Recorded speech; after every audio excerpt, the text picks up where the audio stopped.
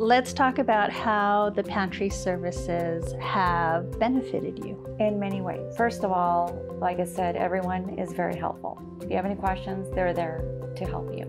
I like the fact that I get my vitamin A, B, C, I get my protein. You never know what you're going to get in the bag.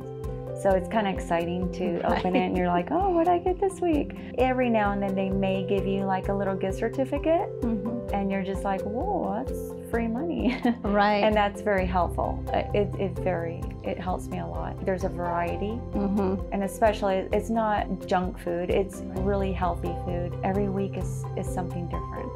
Financially, it's helped me a lot. It's a lot of groceries that we're getting for free.